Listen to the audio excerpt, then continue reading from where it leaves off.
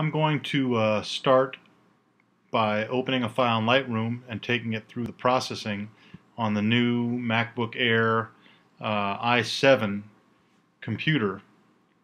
And I just wanted to give people a sense for just how fast it is. I don't know how the screen recording is going to impact all of my performance here, but we'll take a look. So here's a raw file, and we're going to make some adjustments in Lightroom. Start by doing some cropping here.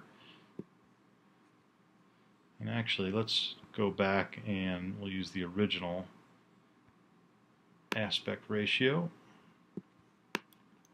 And we'll position our bird about where we want it. I think that the exposure looks pretty good. Maybe we'll pump up the clarity and the saturation just a little bit, like that. And yeah, let's see. Blacks look good. We'll go ahead and export that into Photoshop now.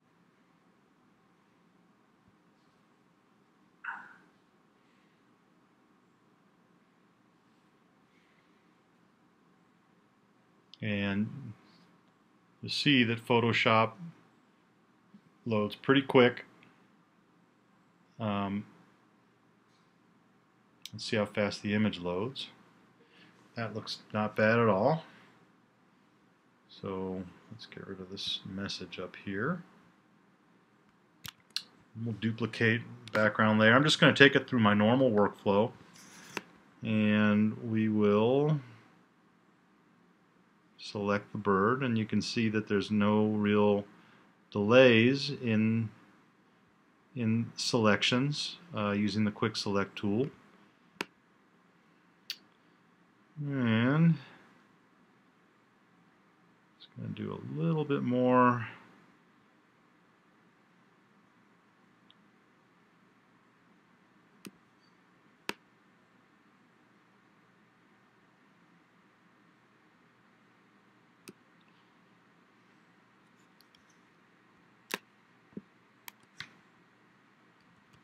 Make our brush a little smaller.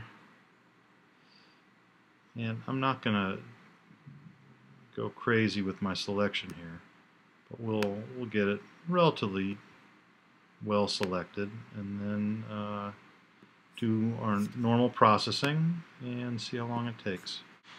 So now what I'm going to do is we'll save our selection, call it a bird, duplicate that layer. Now I'm going to run Neat Image on the background, and we'll see how fast it does that.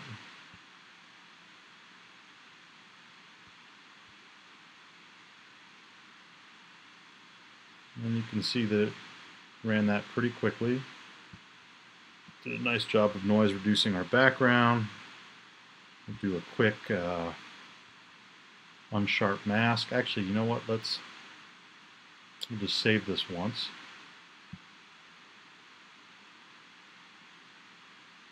And this is a 40 megabyte document size right now.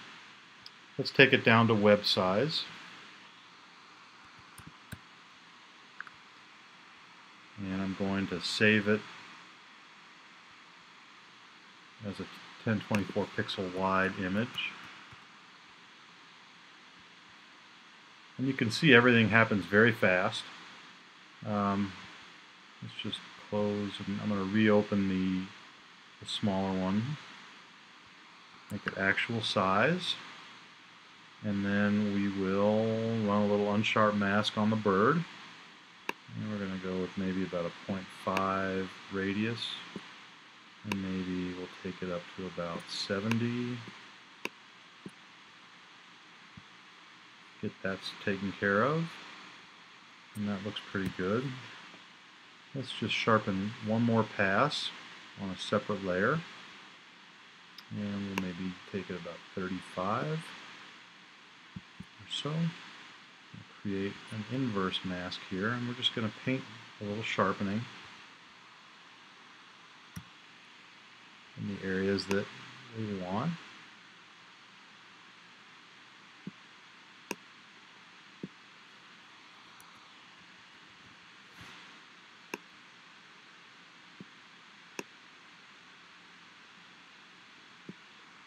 We'll drop our opacity down a little bit and sharpen here and here a little. Save, and then we'll save for web. And we've got our embedded color profile. We're going to optimize for BPN sizing. Save it.